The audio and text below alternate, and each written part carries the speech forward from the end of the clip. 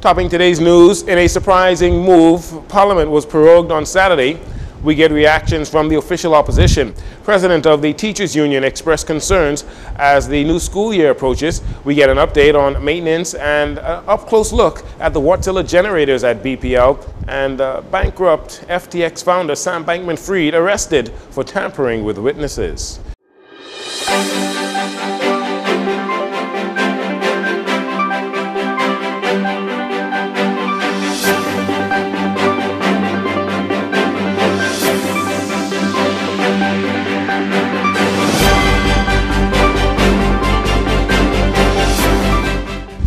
Good evening, Bahamas. I'm Jarino Saunders. This is your JCN Evening News. It is a pleasure to have you join us.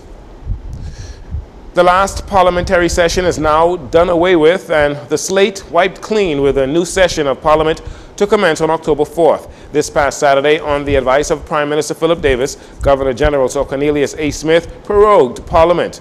On the steps of the House of Assembly, Commissioner of Police Clayton Fernando, in his capacity as Provost Marshal, read a proclamation on behalf of the Governor General. Governor General of the Commonwealth of the Bahamas. Proclamation. Whereas Article 66(1) of the Constitution provides that the Governor General, acting in accordance with the advice of the Prime Minister, may at any time, by proclamation, prorogue Parliament. Now, therefore, I, Cornelius A. Smith, Governor General of the Commonwealth of the Bahamas, acting in accordance with the advice of the Prime Minister, do hereby prorogue Parliament as from Saturday, the 12th day of August 2023, given under my hand and the public seal of the Commonwealth of the Bahamas at Government House in the city of Nassau this 12th day of August 2023, and in the first year of His Majesty's reign. God save the King. In some quarters, there is speculation that current Deputy to the Governor General, Cynthia Mother Pratt, will be named as the Governor General and read a new speech from the throne when the new session takes place in October. In a statement on Saturday afternoon, Prime Minister Davis outlined his government's accomplishments over the last 2 years, noting that at the start of his New Day administration, the country was in a serious crisis, and his administration moved quickly to revive the nation. The statement goes on to say that the Davis administration's blueprint for change continues to provide the foundation for progress. However, Prime Minister Davis says there is much work to be done during the new opening of Parliament, with priority on new legislation and policies which address the high cost of living and national security. Prior to the opposition lambasting the government's decision to prorogue Parliament, Attorney General and Minister of Legal Affairs Senator Ryan Pinder on Saturday told reporters that the government is focusing on new legislative priorities and agenda. AG Pinder outlined accomplishments of the Davis administration since September 2021. Years ago when we came to office, you would recall we were still under curfew. We were still under emergency orders. The country was still constrained, both economically and from a societal point of view, with respect to the heavy-handed approach that the former administration took with respect to COVID-19. Quickly upon coming to office, the first day we lifted the curfew, we went ahead and we opened up the jurisdiction. We lowered VAT right away in order to be able to provide a stimulus to the economic rebound for the country. We put Bahamians back to work, having the lowest unemployment rate in recent history in the Bahamas right now. All of the hotels are full. All the financial services industry is doing well. The construction industry is booming. If you want a job, you could find a job, maybe 2 or 3. So we thought, coming out of the emergency situation in which we found ourselves, that they needed a progressive and an aggressive government to be able to open the jurisdiction up to see the successes we have today. As for the pending legislation that was on the table in the lower chamber prior to the proroguing of the House, Attorney General Pinder says those bills will be brought back. Absolutely. Everything that was on the table that is being left, as you know, when you prorogue Parliament, any bills left on the table go away. We will bring all of those back. We will bring certainly the Mining Act back to be debated early on in the session. That provides a framework for exploitation of our natural resources, whether that be aragonite, sand, aggregate, salt, whatever you mine the earth for. That will provide a proper framework for transparency and regulation. We will bring that back early in the session. We have a compendium of anti-corruption legislation. You would have noted the Ombudsman bill is left on the table. We look to compound that with a new Public Disclosure Act and an Anti-Whistleblower Act, as well as a Code of Conduct for the public service, and bring that all back together as an anti-corruption suite of legislation. Senator Pinder also noting that the National Health Care Bill will be a part of the priority agenda. Now, there has been speculation as to why the House was prorogued, including a possible reshuffling of the cabinet or impending election. A.G. Pinder says he does not foresee any of that happening. Nothing in law. You are just speculating, and certainly you're allowed to speculate. I wouldn't think that any of the things that you have mentioned really are any reason for proroguing the House today. I don't foresee a by-election. I don't foresee a general election. I don't foresee any of those items that you have mentioned. Certainly, we think that it is a good time, having almost halfway through our administration, 2 years of the 5 years through our administration, to be able to initiate a new legislative agenda. As you would know, this is not something that is particular to the country. There have been many instances in which the House of Assembly has been prorogued for just this purpose, notwithstanding that it was prorogued last time to go to agenda. Again, Parliament has been prorogued until October 4th.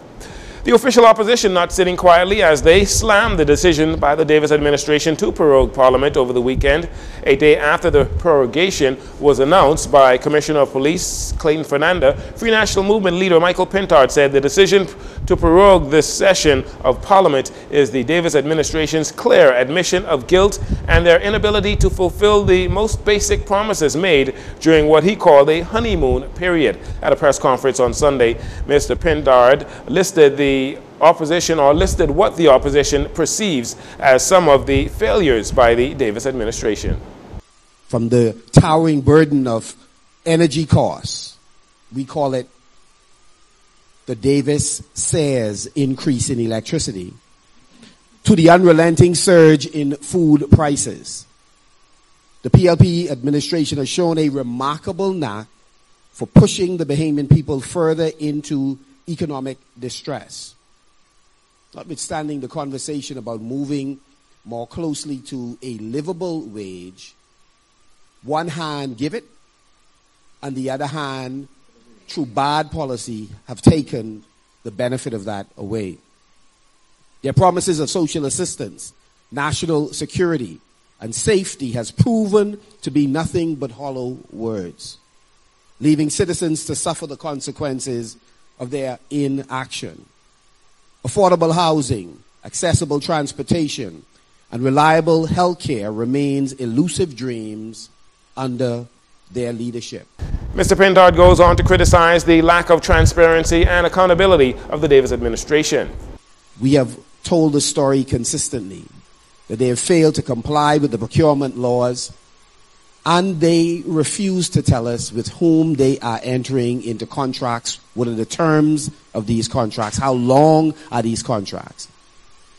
And for those contracts where we have become aware of the details, we often find serious discrepancies. So one can only imagine if we became aware of more of the hundreds of contracts issued for hundreds of millions of dollars. Why are they keeping it a secret who they are spending your and our money with?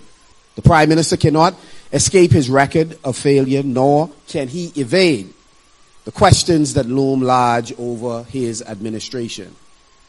Questions that their chairman has said, don't answer.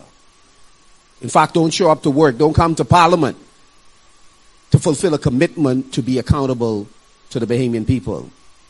Mr. Pintard says while the Davis administration in proroguing Parliament may seek to wipe the slate clean, he says the opposition and the Bahamian people deserve answers to a number of highly publicized questionable decisions and incidents of the Davis administration, in addition to failing to address the issue of crime.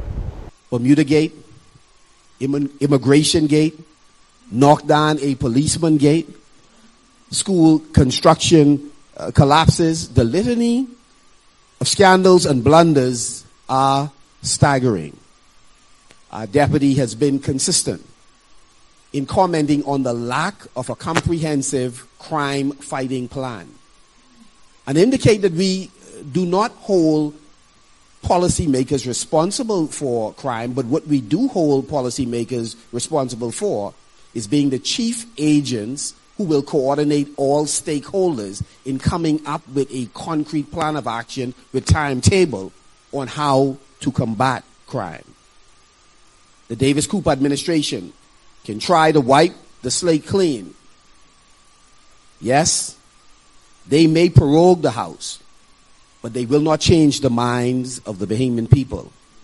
Mr. Pintard says the opposition is astonished at the decision for a 2-month hiatus from parliamentary activities at a time when the nation is undergoing a number of challenges and crises. As the new school year is just a week away, President of the Bahamas Union of Teachers, Belinda Wilson, says there are still a myriad of concerns that the union has in relation to continued school construction and teacher shortages. We are looking at the preparation of schools for the new school year.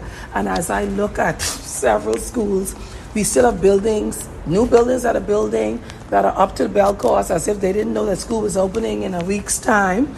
We have the collapse of a building at RM Bailey. So we're definitely going to be asking for a full report and investigation on that. And we hope that they had put that work out to tender. We hope that it was not given to a crony or friend, family, or lover, but to a contractor who is skilled, certified, and was able to do that work in a proper manner. So definitely we're going to be looking at teacher shortages. We're going to be looking at the environment of the school for back to school. She goes on to note that many teachers are up in arms as they are still owed for responsibility allowances, confirmation letters, reclassification, and unpaid leave. So they've already marked examinations. They've already done summer school. They've already coached. They've already taken part in various activities, and we're still waiting for funding. Our teachers are not pleased about that. We're having a general membership meeting tomorrow to decide what our course of action is going to be. We are tired of hundreds and hundreds of teachers. They're still awaiting confirmation letters. They're still awaiting reclassification, monies that are owed to them. We have teachers who've written months now asking for unpaid leave. They're still waiting for acknowledgement of receipt of their letter, and they're supposed to be going off to school next week. So there are lots of problems in the Ministry of Education. She says communication with the acting director of education is going well, but it is not enough. We have about 3,000 members from Grand Bahama to Inagua, and we represent them to the best of our ability. We try our best to make sure that we're on top of what's happening. We write to the ministry, we send emails, we have meetings, we send WhatsApp messages, we give recommendations. We've written numerous documents to them stating this is a problem and we recommend this is how it is to be corrected. So we hope going forward that something changes. And they said the Prime Minister might be shuffling. My brother, shuffle on. Mrs. Wilson says she has hopes that the Ministry of Education will be able to find solutions to the woes very soon. And finally, in this segment, as the country continues into the peak summer season, Bahamas Power and Light continues to address challenges with its Wärtsilä engines that have been the subject of much debate between the government and the official opposition. In this next report by Cale Campbell, we'll hear how the power giant is trying to address the challenges with the mega generators. Bahamas Power and Light has hired a foreign company to conduct structural work on Station A, where the 7 Wärtsilä engines are being housed. This was revealed by Director of Energy Supply Anthony Christie during a tour of BPL's power plant at Clifton Pier Power Station. The media was able to see the conditions of Station A. Despite the building's state, Mr. Christie explains what their biggest challenge has been, as well as how that challenge contributes to the high electricity costs Bahamians are now paying. I think the main focus has always been the HFO and the fuel availability in order for us to run at the cheapest cost. I think that impacts most of us as consumers and customers. And this plant was designed, intended to run exclusively on HFO at all times. So that's part of our biggest challenges, is to maintain that in order that we see proper production and cost in generation from BPL. As the CEO would have mentioned, and most people are familiar, there's a fuel charge on your bill. And this fuel charge is a component related to the fuel used to generate electricity. So we have 2 fuels available, ADO and HFO. The diesel is a higher price fuel than the HFO. So in order for us to generate at least cost, we would need to run and produce as much power or electricity on the HFO, which is a cheaper fuel. Right now, HFO is about $74 per barrel on the market. ADO is around $91 per barrel. So that cost difference is translated onto your bill directly by how much we use to produce electricity. Speaking with reporters after the tour, Mr. Christie revealed that due to the age of the building, which according to him is over 40 years old, its deteriorating state has contributed to the overall issue of the Wärtsilä engines not being at optimum level. He goes on to explain BPL's work into fixing issues which were met upon taking over management of Station A from Wärtsilä. As part of the contract, it speaks to the plant being handed over back to us in the same state in which it was given. We did not encounter that. So since then, we've been focusing on correcting a lot of these issues in order to get it in a better state. Initially, housekeeping was not up to standard. The basement, which you all have toured, floor was pretty much full of oil or water in a large amount of areas. Proper pumping systems were not working down there. And that was the first area which we literally focused on to clean up in order to make it safe and for our staff to go down there in order to handle the housekeeping a little better and the sludge movement, etc. So that was the main area that we focused on. Then we looked at what systems were not working in the plant. Though admitting that the engines are good, Mr. Christie describes other challenges experienced with the engines, such as maintenance, describing the difficulty and challenge in scheduling maintenance checks, as well as other defects discovered when the Wärtsilä engines were inspected by BPL.